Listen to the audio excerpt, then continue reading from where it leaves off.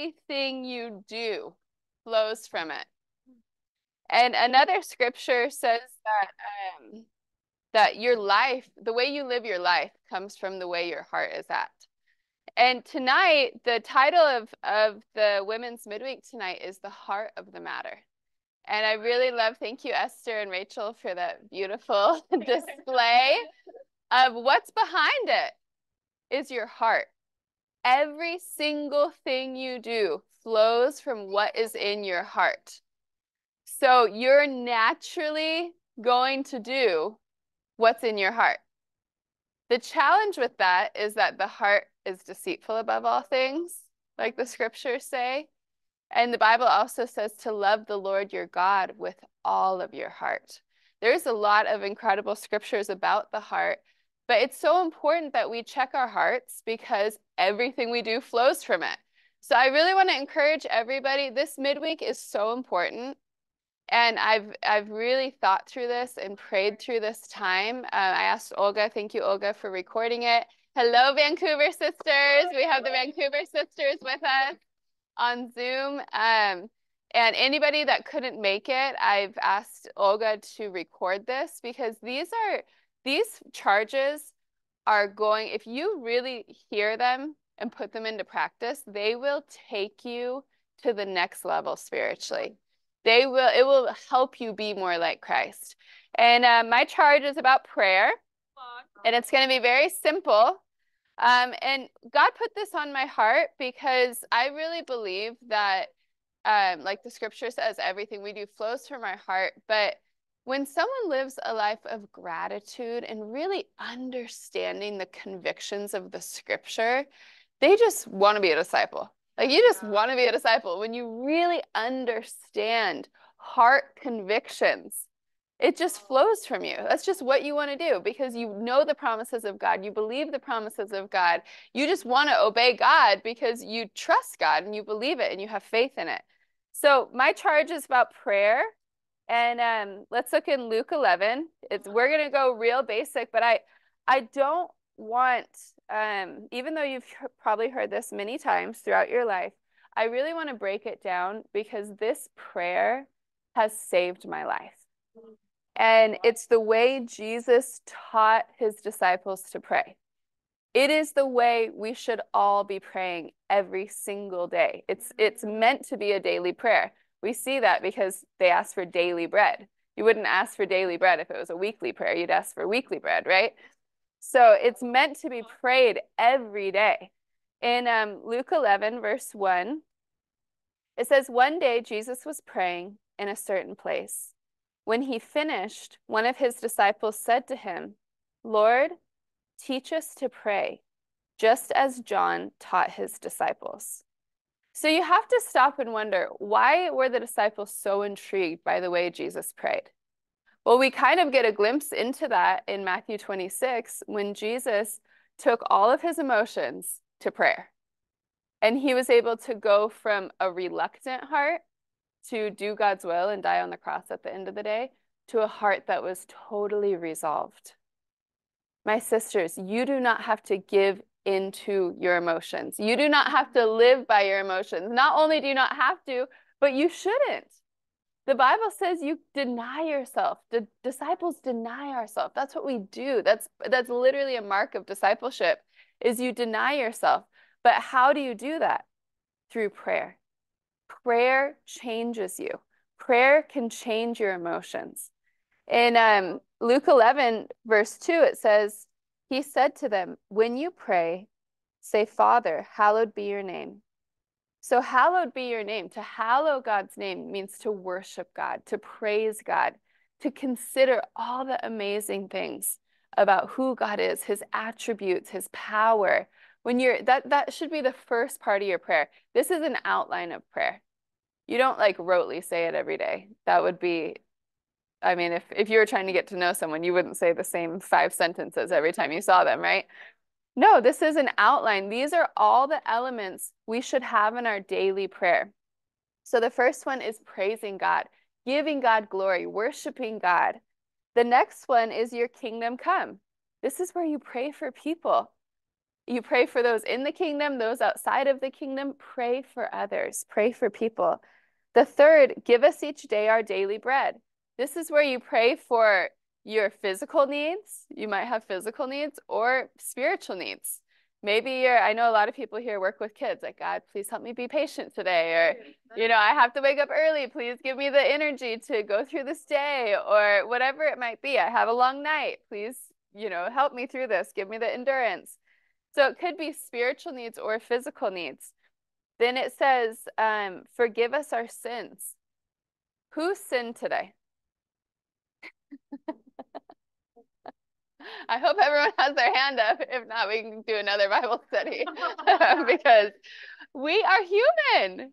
Like, when you compare yourself to Jesus, you're just not him. Okay? So that can keep us at a place of humility 24/7 because we sin every day. And the center point of being a woman of God, the center point of being a disciple is relationships.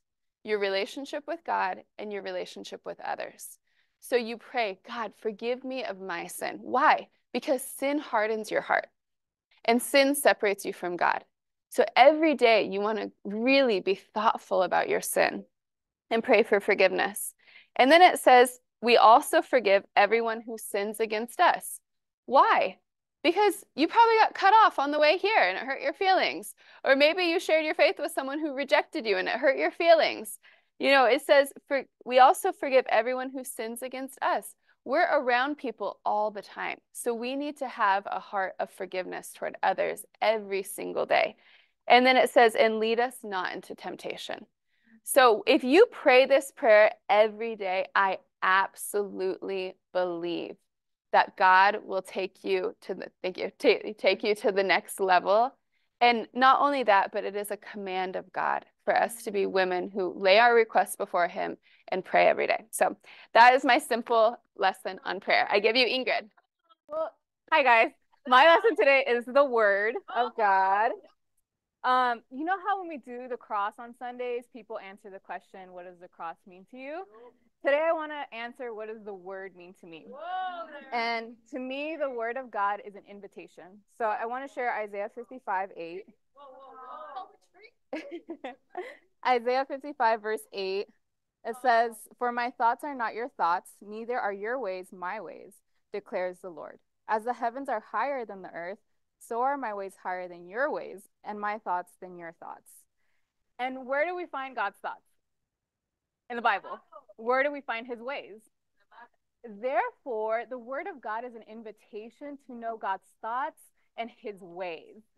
And I just thought that is so amazing. One time I was at a coffee shop and I found a journal. I looked around, it was outside the coffee shop and it wasn't anyone's. So I grabbed it and, we're a little curious. I opened it and the first page was an agenda and it had everything that person had to do. And I got a little invested. I'm like, okay, they got to pick up the kids. They got to do their homework. They got to do all this stuff. And I turned the next page and we got a journal entry. So I started reading it. I was like, oh, okay, some good stuff. And then I turned the next page and there's more tea. And I'm like so invested. I don't even know this person. I just know they're a mom and they have kids and they got problems. And I keep reading, right? And then I turn the next page and it's blank. And I'm like, oh no, we're done. I was so invested in this story. I guess she didn't finish the journal. But I thought if that was that person's inner thoughts, man, I just got to know a stranger. Like, I don't even know who this person is, but I know them. And I know what they're going through. And so I was like, what's the disciple thing to do? Okay, I'll pray for them. I was like, God, you know them, I pray for them. But I was thinking the Bible is like God's journal and we get to discover it. And like the more you read it, the more you get invested in it. You're like, oh, wow, look at the way God thinks. Look at his ways. And you just like, you want to read it more. And I want to encourage you guys to see God's word that way, as a journal, as God's personal journal, his inner ways, and to devour it. Devour it the way we devour Shanya's food. I mean, so good. Nobody cooks like Shanya. I want to share a scripture in Jeremiah 15 that talks about food, since we're on the topic of food. Oh, the mic hair. Yeah, my hair is very thick. I'm sorry. Jeremiah 15:16. Is that good? Oh. this. Okay, Jeremiah 15:16, it says, when your words came, I ate them. They were my joy and my heart's delight, for I bear your name, Lord God Almighty. Do you guys know the #1 way to lose weight? This is not a weight class, by the way, or anything like that. Anyone know? Anyone? It is not working out. It is eating less. It's a calorie deficit. And some of y'all looking like you're on a spiritual calorie deficit. Some of us look so skinny. And this is because you're not eating. You are not devouring God's word. I love the scripture in Jeremiah because he says, I devour your word. It's just so delicious. It's so good. You guys need to eat more, okay? We need in-depth Bible studies, not like Google scriptures about hope. That's elementary. We don't do that anymore. There's nothing wrong with that, by the way. But I'm just saying, like, we have to devour God's word. You know, I've gotten to the place in my discipleship where some of my best quiet times are no commentaries, no Google, no phone, just me and the word. We all have the Holy Spirit. And the Holy Spirit wants to tell you something through the word of God. And so I just want to encourage you guys to have in-depth Bible studies because like I said, it's an invitation to know God. And every morning God prepares a meal for you. And he's like, is she going to eat it up? He's like so excited, like watching you. You know, when someone cooks for you and they're like, oh, does she like it? That's God. He wants you to like what he's made for you. So I want to leave you guys with a challenge here to read Psalm 119 and figure out what the word means to you. Amen. All right, I got 300 seconds and I'm going to use every one of them. All right. So we talked about the word of God, which is the foundation that we live on, right? We talked about prayer, which if the foundation is where we build, then the prayer is what the walls are held up by, right? And Jesus is our chief cornerstone. We all know that, right? Well, prayer, what I'm going to talk about is singing. All right. Are you ready? Here we go. No, I'm not. I'm going to spare you. But if the word of God is a foundation and prayer what holds it together, and Jesus is our chief cornerstone, singing is what we decorate our spiritual life with. All right. So Colossians 3:16, I'm just going to go ahead and read it. It says, let the word of Christ dwell in you richly, teaching and admonishing one another with songs, hymns, and spiritual songs, with thanksgiving in your hearts to God. Why do we sing, guys? Why do we sing? I think it's Numbers 21 was the first song that Moses started to sing all of the Israelites when they were lost in the desert, just going around in circles. They praised God for providing for them. But why do we sing? We sing because it strengthens our hearts in the truths of God's word. Paul tells us in this scripture that Christ dwells in us richly, and he tells us how to do that by singing psalms, by hymns and spiritual songs. Singing stands along with preaching as one of the greatest ways to have God's word deeply rooted in your hearts. Singing is so, so important, you guys. And when we sing, there is a way to do that. I don't know about you guys, but I got my own songbook. Got my name on there. You know me, artsy a little bit. I have a songbook. I also have the songs on digital. I want every one of you to either have one of these or this by Sunday. Okay. So talk to me. Why? Why do we need this?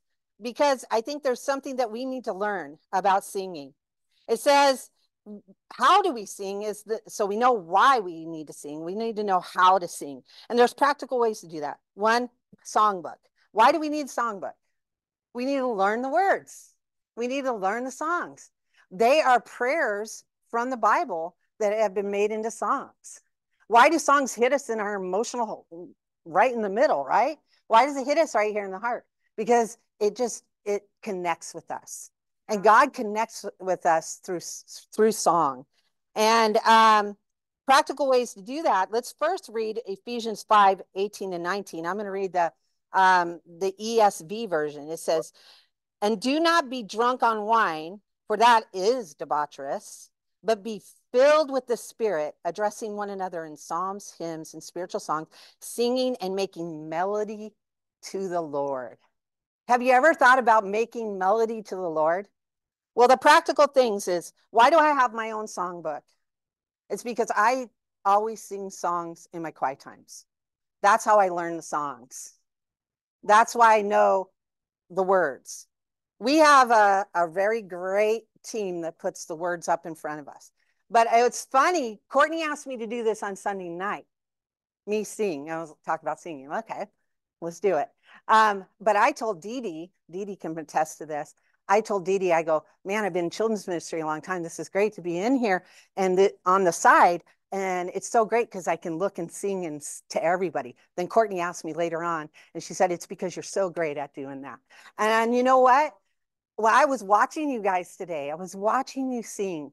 You guys were gladly looking at the sisters, and you were gladly looking at Keisha because she's fun to watch when she sings, right? But it was a repeat song, ladies.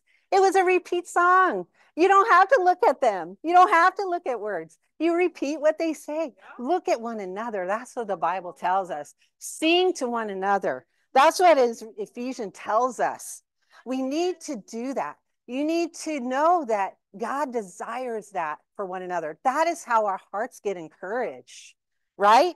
Also, we talked about having songbooks. I talked about I sing in my quiet times, and it's so powerful. Me and Aaron used to do that. I loved Aaron. And physically looking around, which is so important, clap, snap, and enjoy, guys. That's what you need to do, all right? So please, please take this to heart.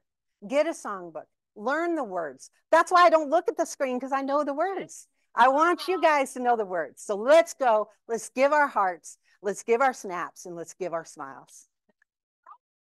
Good evening, guys. Are we good? Are we good here? Okay. Awesome. Okay, so my charge for the evening is talking about seeking first the kingdom, but my title is the heart of the kingdom. In reflection to the heart of the matter, I was thinking, seek first the kingdom, but what is the heart of the kingdom? What is the heartbeat of the kingdom? We're going to jump right in to Matthew chapter 6, starting in verse 25, a passage you guys are very familiar with. But it says, therefore I tell you, do not worry about your life, what you will eat or drink, or about your body, what you will wear. Is not life more than food, and the body more than clothes? Look at the birds of the air. They do not sow or reap or store away in barns, and yet your heavenly Father feeds them. We're going to skip down just for the sake of time. You guys are familiar. It talks about we can't even add a single hour to our life by worrying. So why do we do it? I don't know. But what's the solution? We all know it in verse 33. What is the solution? Seek first the kingdom. Exactly. Okay, so we see the passage extensively talks about worry. And we know biblically that the solution is the word but. I love that it has the word but. Like, you can do all these things, but you need to seek first the kingdom. So what does that look like? Well, we fast forward in the Bible to Acts chapter 2. In verse 42, it says, they devoted themselves to the apostles' teaching, to the fellowship, to the breaking of bread, and to prayer. Everyone was filled with awe at the many wonders and signs performed by the apostles. All the believers were together and had everything in common. They sold property and possessions to give to anyone who had need. Every day they continued to meet together in the temple courts. They broke bread in their homes and ate together with glad and sincere hearts, praising God and enjoying the favor of all the people. And the Lord added to their number daily those who were being saved. And so I when I was reflecting on what to share tonight, I read those two passages and I was like, I feel like we could end here, because the two passages have a very different context to them. We know that Matthew 6, we worry. Why? Because we're focused on self. Yes, it can come from a place of fear, uncertainty, but at the end of the day, we worry because we're focused on self. There's an element of that we don't trust God. Therefore, we get inward focused. And what do we start worrying about? Things like what we're going to wear, what we're going to eat, these things that seem so minuscule. And I know that we can have legitimate things that we can worry about, but when we're not seeking first the kingdom, you have to believe that the byproduct of that is an element of worldliness. And I dare say that there's been an element of worldliness that's crept into the church that we have to be very careful about. I think it's important that as you guys are building relationships with other people and talking, hanging out as friends, that you're mindful of what are the things that are coming out of your mouth. What are you sharing? Are you communicating a message that really communicates, no, I'm seeking first the kingdom at any cost? Do I have a peace, right? We can be open about things that are on our hearts, but when we get inward, just know biblically that the result is an element of worldliness. But the encouraging part is that we see a perfect example of the first century church, right?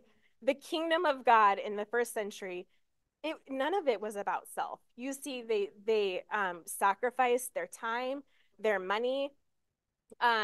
They gave to anyone who had need. They sold property every day. They continued to meet together. It was a communal picture that we see. And I just love that it says that the byproduct of that is what? At the end, the Lord added to their number daily those who are being saved. And so, I think it's really, really important that we can be mindful of this. I know when we talk about, when we're studying the Bible with people, we can talk about what it means to seek first the kingdom. And it's like, oh, come to all the meetings of the body. And yes, that's a percent of it, but there's so much more to it. Some quick practicals, because we could do a whole sermon about this, but some quick practicals to know that you're really giving your whole heart, and what it looks like to seek first the kingdom is, yes, attending the meetings of the body, but it's so much deeper than that. It's really showing up ready to give, praying beforehand. Who can I impact? Who can I encourage? Who do I know is going through a hard time? What can I do to really lift their spirits? Plan fun hang times and pull new people in. Rest with disciples, not away from disciples. And ultimately refuse to have surfacey relationships in our relationships with one another. Dig deep. Sometimes it's uncomfortable, but really, really dig deep. To God be all of the glory. So my charge tonight is confession and discipling.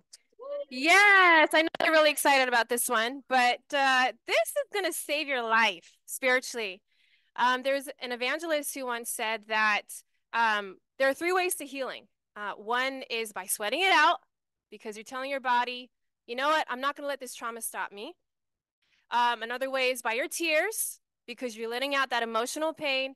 And then the third one is by your words, because through your words, you get to be seen, you get to let it all out, you get to be heard. And that's what confession is. Confession is your time to walk in the light. It's your time to receive protection from God, because you're being open about your temptations. It's also a time to get stronger. As you get open, you receive the assistance, the scriptures, and the discipling that you need with the things that you're dealing with. So my first little point here is God is light. Are you there where God is? God is light. So light and darkness cannot coexist. So there are several scriptures in the Bible that talk about how God is light, and his glory is shown through light. You cannot see God's glory unless he's shining his light upon you, or on whomever, or on whatever. And it's a great Bible study to do, because sometimes we need to get back to remembering that we cannot actually be his disciples and live in the darkness. So one scripture I want to reference is Revelation 21:22-27, just really quickly. It just references heaven, and it talks about how when we're there, we're gonna be walking by its light. And in the definition of walking, it actually means to the point of being occupied with. So if we're asking ourselves, what are we occupying ourselves with? It should be light. But if you're not getting open about sin or being transparent, you're occupied with darkness. But that's not the goal, right? We want to be occupied with light and with God. We want to be with Jesus. 4 foundational scriptures are 1 John 1:5-10. It's a great one. I love it because it talks about what true fellowship is. It says, "This is a message we have heard from him and declare to you, God is light. In him there is no darkness at all. If we claim to have fellowship with him and yet walk in the darkness, we lie and do not live out the truth." So it's saying we cannot claim to be disciples if we're actually not being transparent about our sins and our struggles. We cannot say we have a relationship with God.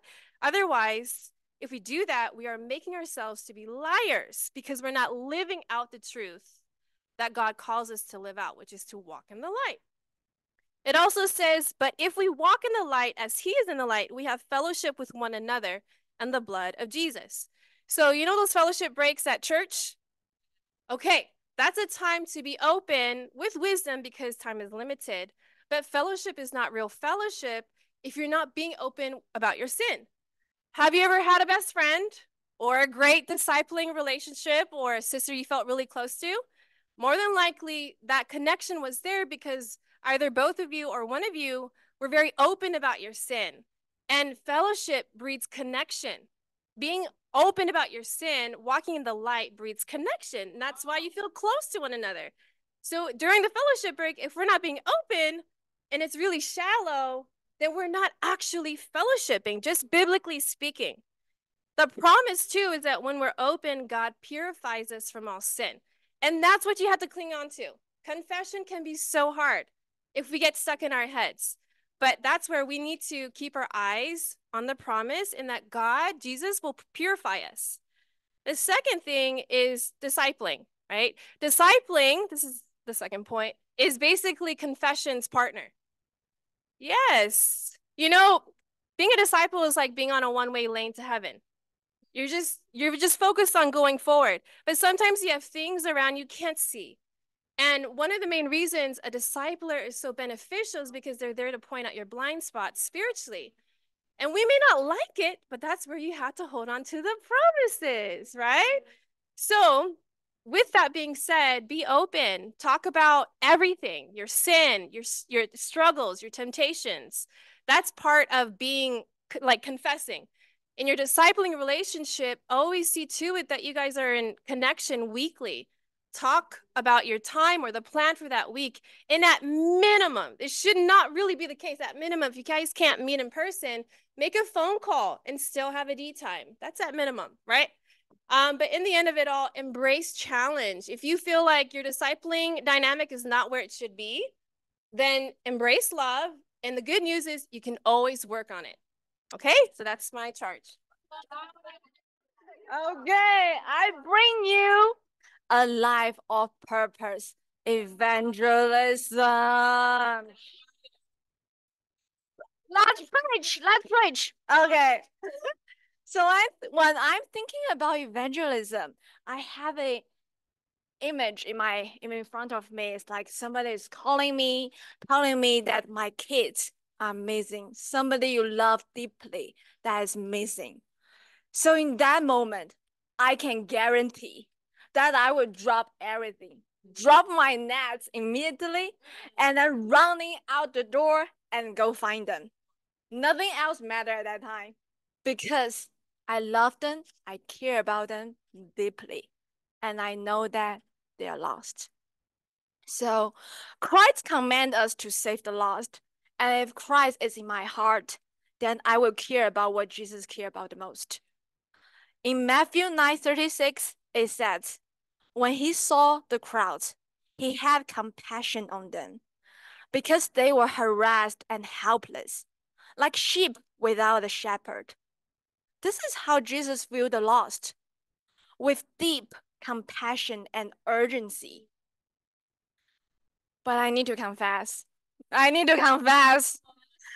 This is not always the heart I have. I know this is Carmen's heart because she is sharing her faith anytime, anywhere, even in the middle of our conversation. Say, you wait, I need to save that souls. Come on, sis. I know this is always hard because she's literally our campus sharing machine. She's crazy, this girl. So this command, so in Matthew 28:18-20, everyone should memorize this verse. Jesus gives us the Great Commission. All authority in heaven and on earth has been given to me. Therefore, go and make disciples of all nations, baptizing them in the name of the Father and of the Son and of the Holy Spirit, and teaching them to obey everything I have commanded you, and surely I am with you always to the very end of the age.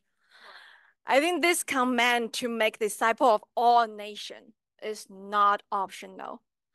It is a direct command from God. It's his last word. Belief alone doesn't save us. Yes, we have been baptized, but it's not once saved, always saved. It is our continuous perseverance in doing God's work and obeying his command that keep us on the path of salvation. Faith without deeds are dead. We are fired up soldiers in his army. I cannot think of anything more glorious by giving our all in the battle of saving souls.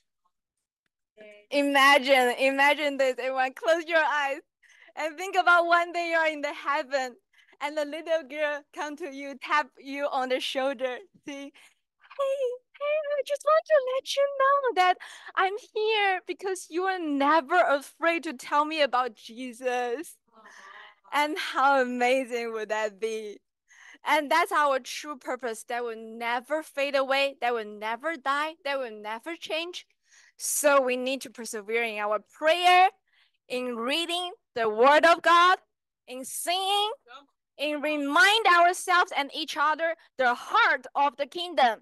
Confess, be open, and then really live in our true purpose every single day to keep us energized and rejoicing. To God be all the glory. All right. I will wrap it up really quickly. I chose these sisters methodically because they are all great examples in these areas. Ingrid has been, I think about the scripture in Psalm 119:92. It says, if your word had not been my delight, I would have perished in my affliction. And Ingrid has been such a great example through different challenges. I've had the opportunity to be in her life for the last 8 years. And I've seen her go through so many different things and really go to God's word to help her grow through her challenges. And she's such an incredible example of a woman who has deep conviction on the word of God. And she's, there's a couple of sisters that will be like, look at this nugget I read in my quiet time. She's one of those sisters, or I'll send my nuggets to her. I'm like, oh my gosh, look at this. It's probably like almost every other day. It's pretty often. But she just loves the word of God. And Deanne is such a great example in singing to God. Deanne has just amazing conviction. Some of you might not know this, but Deanne fell away from God for how many years? 9 years. And she was our first restoration of the Seattle church. And so when she comes up here with conviction because she knows what it is to walk with God, and she knows what it is to walk without God, and she knows what leads you to a place of not walking with God. And she's such a great example of smiling, and these things are important because when you're singing, it's a direct reflection of where your faith is at in your relationship with God, because you're worshiping God and you're singing with your sisters and brothers. And she's a great example of singing to God and really even thinking through the words that she's singing. And as she shared, she sings in her quiet times. That is an example for all of us to follow. Thank you so much, Deanne. If you want deeper convictions on this, I just sent out the PDF of the songbook to everybody on the different chats. Read the intro. It literally talks about the importance of singing to God. Jenny is such a great example of having unwavering faith when it comes to seeking first the kingdom. Has anybody ever wondered if Jenny was going to show up to something? Never. What an example. She has incredible convictions about this. She lives far away. She has kids in different sports and different health challenges. She wakes up at the 4 o'clock hour, and she does. And she's always committed to God. She comes very early on Sunday. She's there all day. She just has a great example for us to imitate. And, it's something that I want to share about fellowship. It's so important to come early so you can really get fellowship and have those deep conversations like I think Natalie was sharing. And even set your mind to be giving when you walk into church. Don't just go sit down. Walk around. Don't sit down until after the welcome starts. When there's a fellowship break, stand up. Think about, who can I talk to? Who can I get closer to? Who can you grow the more relationships that you have with like-minded people. Nat is such a great example in discipling. I love having a discipleship partnership with Nat. You know, we were roommates in college, and I'll show you pictures. It's crazy. But Nat is a woman who's very honest. Like she's a woman who walks in the light. She's a woman who, good, bad, or ugly, she wants it to be seen so that she can be more like Christ. And you're such a great example of discipling. Do you, sisters, believe from the scriptures that discipling is a command of God? Does anyone have a scripture that supports that conviction? Yes, India. Yes, that's an easy one right there. But there's so many other. When you read through the scriptures, there's so many scriptures that support the conviction that discipling is a command of God. And we really need to commit to having weekly discipling times, but also to just be in each other's lives. The love of the kingdom is the center of the kingdom. The Bible says that all of the law and the prophets hang on the two commands: to love God and love people. So love is the center of everything that we do. And in closing, Yvonne, I thought, Yvonne, you shared that you're not always an example of this, but I think you're an incredible example of this, of sharing your faith, of loving people deeply, of being compassionate toward the lost. It really is a gift to have a purpose, and you are a woman that's very grateful for the gift to live out your purpose. Yvonne, as some of you know, is an international student and just started her new job here, which is such an answered prayer. But amidst all of that, we asked her to be an intern and a sector leader. And she said yes. And that just goes to show your heart, because being in that role, you're really ministering to people. And I know it takes sacrifice, and it takes really arranging your schedule to meet the needs, and you're such a great example in this. So I really pray that you grew in your convictions tonight. We're going to break up. We only have we should leave here by 9. So we're going to break up by D groups, by Bible talk. And please share what you want to grow in and your takeaways from tonight. So we'll break up, and then please by 9 o'clock exit the room. You can fellowship outside. I love you all.